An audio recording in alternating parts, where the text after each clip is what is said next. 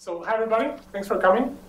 I'll be presenting today with my colleague Andrej about serverless ML deployment and on AWS.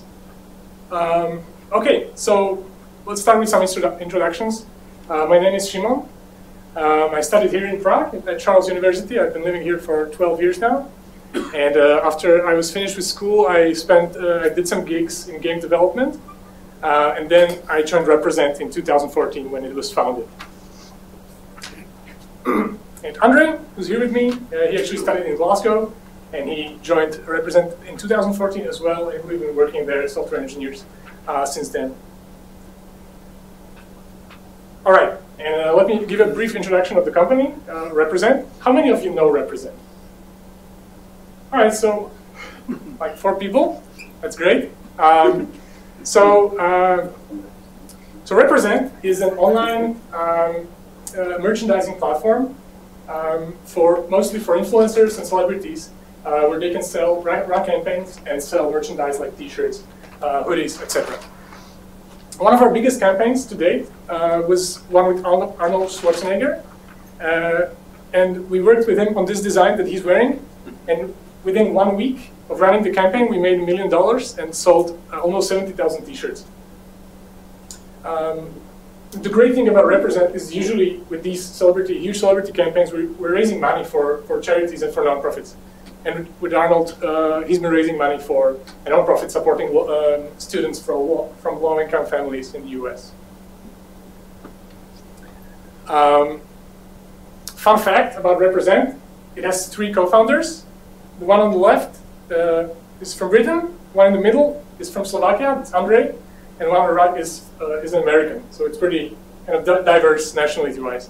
And Represent was acquired by Customing in 2016 in one of the most successful startup stories in Czechoslovakia.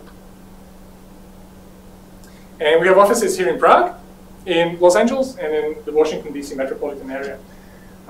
Here in Prague, we're in the beautiful Karlín, and our doors are always open for you to visit and have a chat with us. So come anytime. It's a beautiful office. All right, now we're getting closer to the topic at hand. So machine learning. I know this is a AWS meetup, so how many of you have played around with some kind of machine learning, training your own model, doing some experiments? All right, nice. So yeah, there's been a lot of hype in the past few years. So I'll just briefly lead you through what the typical machine learning project or process looks like. Okay, sorry about the size of the font, but I'll be talking loud about what's there. So the first phase of a machine learning process is usually getting some data. Getting some data that you can train on, because machine learning is all about data. So you have to figure out what's your data source, where are your labels, and what do you even want to use to train with. Usually people work with data engineering team to figure that out. Once you have that, you need to prepare your data, do some data exploration, create some pipelines and feature extraction. And then you're ready for the most interesting part for most people, which is model training. So then you take a model, for example, neural networks. There's been a lot of talking about deep learning in the past few years, so that's what all of this box is all about. But after you're done and you have a model that's performing well and you want to get it to production and want to make it useful, you have to deploy your model. And you can deploy it in various ways, and we'll be talking about that today. And once it's deployed, you can generate predictions from this model for new data that you haven't seen before. So today's talk, we're just talking about the model deployment part of the process. And we find it interesting because it's not usually a popular topic at talks. People usually like to talk just about the model training. All right, so now we've cracked the ML part of today's topic. So I'll be moving on to how you can deploy a machine learning model to production. So this table shows various ways of deploying, and on the right-hand side is the AWS service that you would probably choose to deploy in that fashion. So the kind of traditional old school way of deploying any application is a hosted server like EC2, where you have to kind of provision your hardware, you have to kind of maintain it, make sure it's running, etc. You are taking care of the environment. A more advanced way of deployment that's been getting more and more popular in recent years is a container-based approach, either using Docker or a whole ecosystem like Kubernetes. And in AWS, you can use ECS or EKS for that. But what we are talking about today is the serverless way. Okay, how many of you know what serverless is?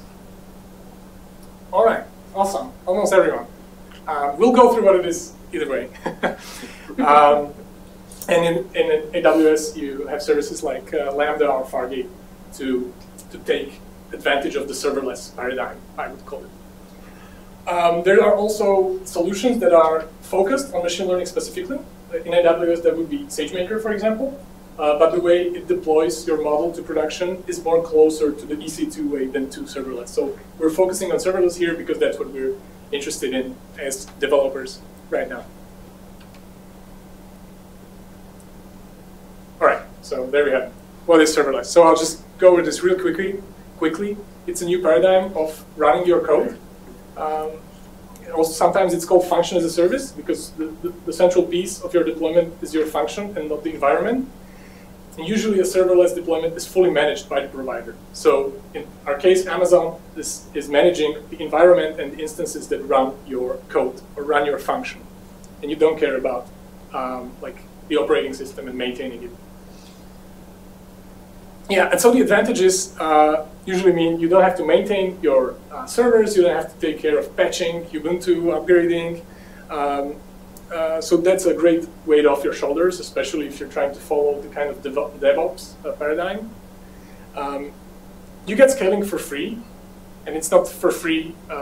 It doesn't cost you any money. Of course it does, but you don't need to set it up explicitly. You don't need to set up auto-scaling and set up kind of rules or anything. You can just send 2 requests to AWS Lambda at the same time, and you will get 2 instances spin up, and that will process the requests in parallel. Sometimes also means easier development. For example, if you want to respond to HTTP requests, you don't really have to have a web framework in your application because Lambda takes care of that together with the API gateway. And last one on the menu is lower infrastructure cost. And this is especially true for services that don't really need to run 24/7. So if you need a certain service only throughout the day, and in the night your customers are asleep, you don't actually need your server to be running.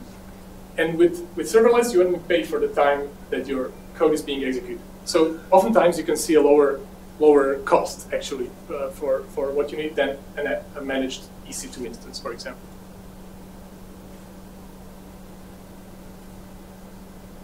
All right. So now we're already there. We have all the pieces, and we'll be talking about Python machine learning deployment on AWS Lambda. So why Amazon? I probably don't need to tell you. Amazon is the #1 cloud provider. Most companies are using it. It's the most stable and it's the most developed one. And why Python? You probably know this, but Python is currently the kind of #1 technology for machine learning projects. Most of the popular libraries now live in Python, and people are using Python to develop machine learning solutions. Awesome. So finally, the question is, can I host my Python machine learning model on AWS Lambda? And to answer the question, I'm leaving the floor to Andrej. Thank you. This one is next slide. Cool, thank you. All right, so the answer to the question is yes, but unfortunately with an asterisk. And why is that there is an asterisk? It's just that there are a couple of issues or specific concerns that we need to be aware of when we decide to do something like this.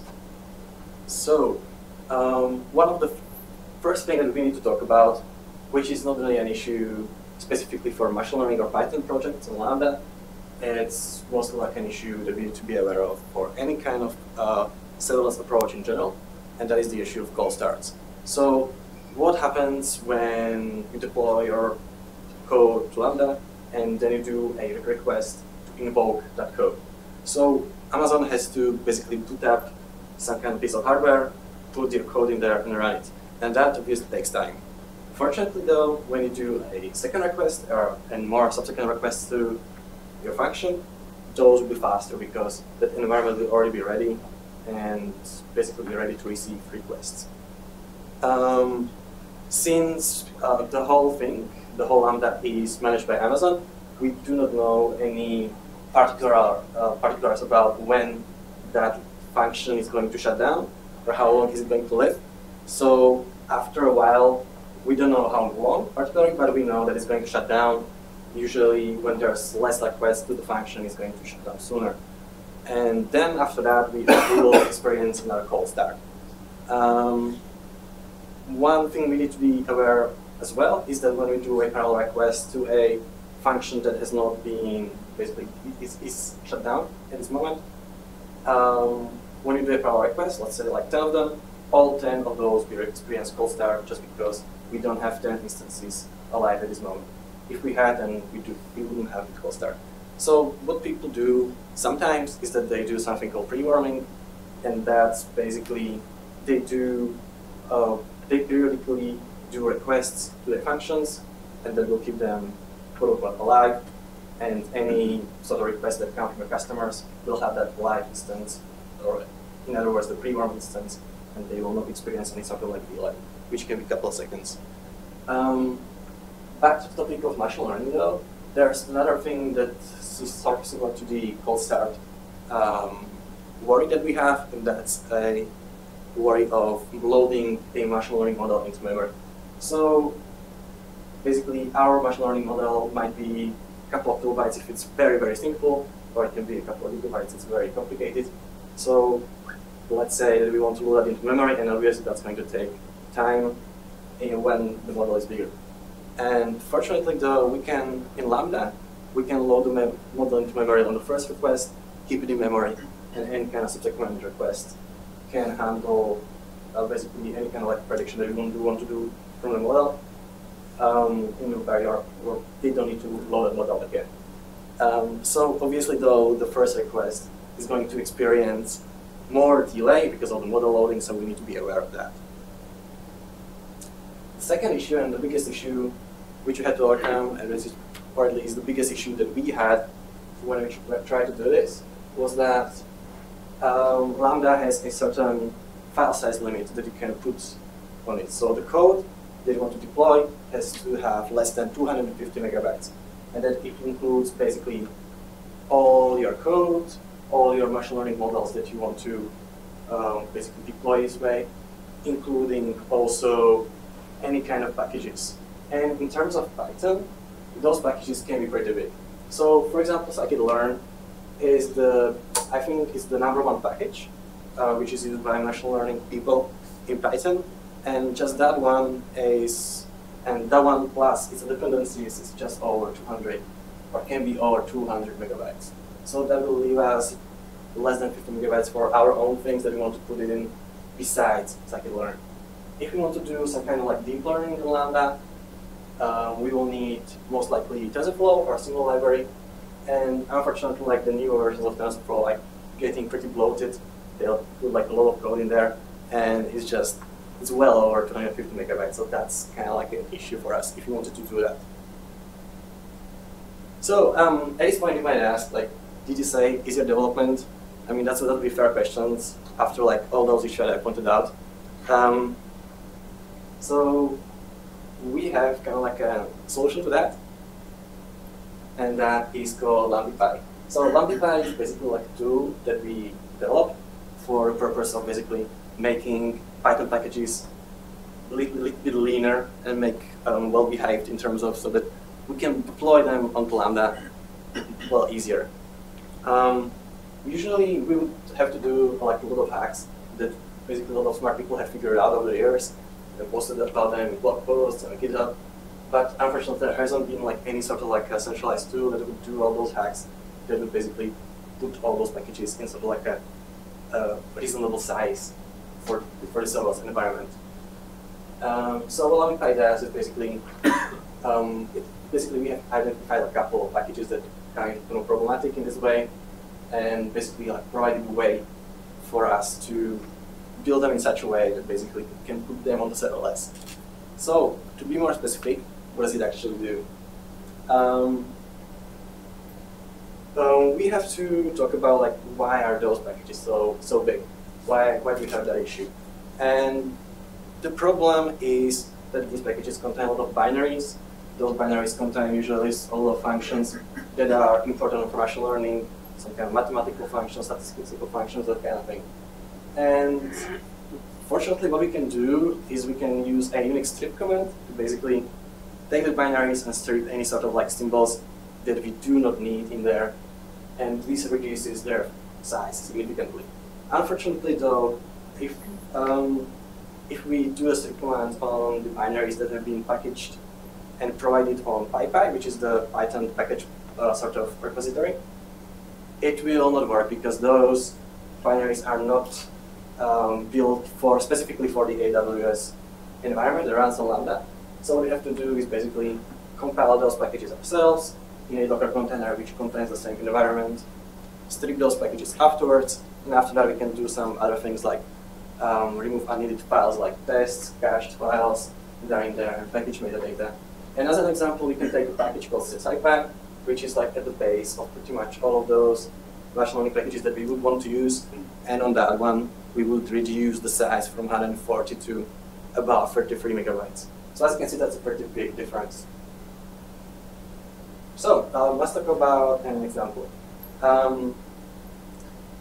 We are talking today about how to put machine learning projects on Lambda. However, there are some considerations, as I said, that have to be made.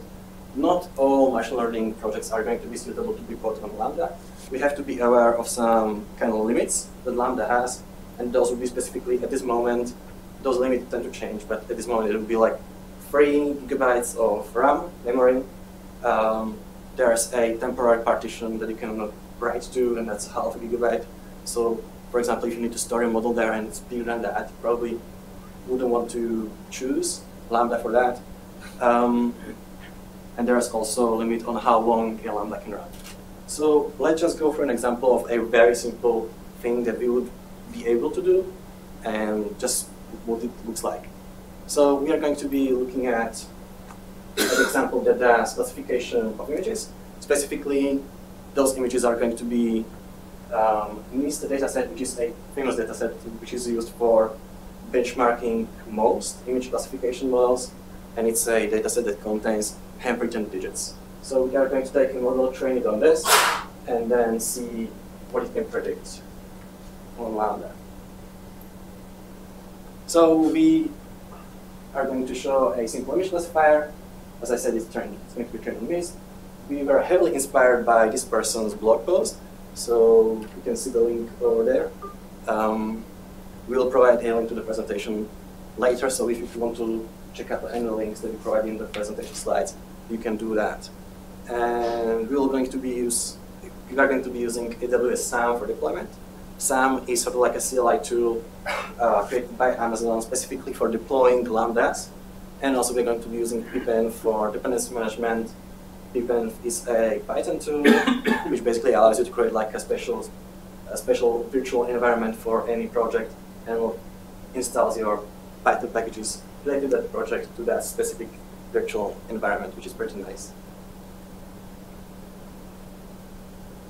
So I'm going to show some code. The code is going to be heavily simplified, and some things are going to be left out. So this is just for demonstrational purposes. We actually provide an example working code. There's probably a link somewhere in the slides. So first of all, we're just going to fetch the NIST dataset.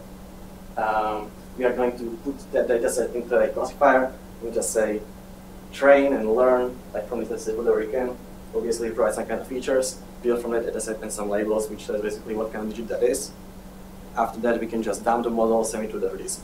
And this is going to happen, for example, we could do it like on here, Shimon's laptop, and train that way. Then we create a file called predict.py, and this is actually the code that is going to be run on our Lambda. So first, what that's going to be doing, it's going to load a model. Then we have to define a function that is actually going to be the entry point for our function, for the Lambda function specifically. And what it does, it's going to receive some kind of context. In that context, it will receive information about the request that we made. And what we are going to do, we are going to put basically a URL of an image into that request so that we can download that image and feed it into the classifier. And you could also do things like actually put the image into the body of the requests and do that as well. It's up to you. We are going to just feed the image into the classifier, take a prediction, and return it to the user. Pretty simple. Then one more piece that we need, and that's a template file. Template file. This template file is going to be used by Sam. It's pretty much a CloudFormation file. Are you guys aware of what CloudFormation is? Okay, some of you are. Basically, CloudFormation is a way on Amazon that lets you define what kind of resources you want to use, what kind of relationships they have. So basically, create roles and stuff like that, and basically just spin up like the whole CloudFormation stack, which was been defined in a kind of like template like this. And there's going to be a bunch of stuff, bunch of resources defined on your template. But what we are interested now is the function. So the definition of the function, the function, like something like this.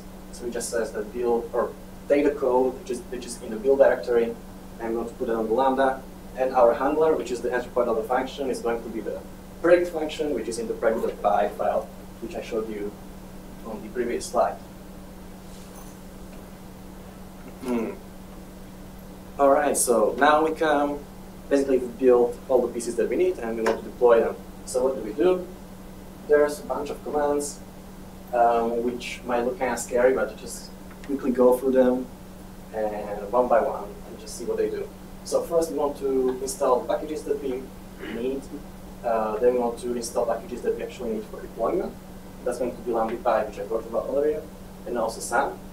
Then we want to train our classifier, so that just runs the train script within a pip environment. Then we want to build our packages into a build directory. We also want to specify that we want to use the pipen as a sort of like what to take the package definitions from. We want to also include our predict file, which is going to be like the main entry point of the function, and our model, which we have saved after the training process. And then the last two steps are the actual deployment. So this just says to SAM to package, or basically take our build folder and just upload it to S3. And then the last one just takes that S3 bucket, or the S3 basically thing that we uploaded, and say, create a function from this and make it available, and create all those other resources that we find in the CloudFormation file. All right then. So we've actually gone and deployed exactly the same thing that we have demonstrated, and Shimon will now show us what can do. Okay. All right. So yeah, it's pretty simple. It's a simple post request with this URL with this body, and this URL points to the 0 image you can see on the right. So I have a little curl command here that does exactly that. I'll put it in my terminal. Okay, let's use this one. Large, so everyone can see. And pay attention, because you're gonna see the cold. Are we? I tested it before this began, so maybe it's warmed up already. Yeah. So we'll see how long it takes to shut down. Okay, it's pretty slow. So we're probably seeing a cold start now. All right, we got a digit 0, so that's correct. If I run it again, it should be much faster. Yep, because that's it's warmed up now. We have another example just to show you how fun machine learning can be. So check out this number 2 digit.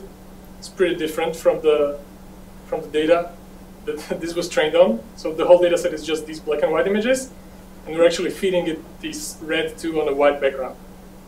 But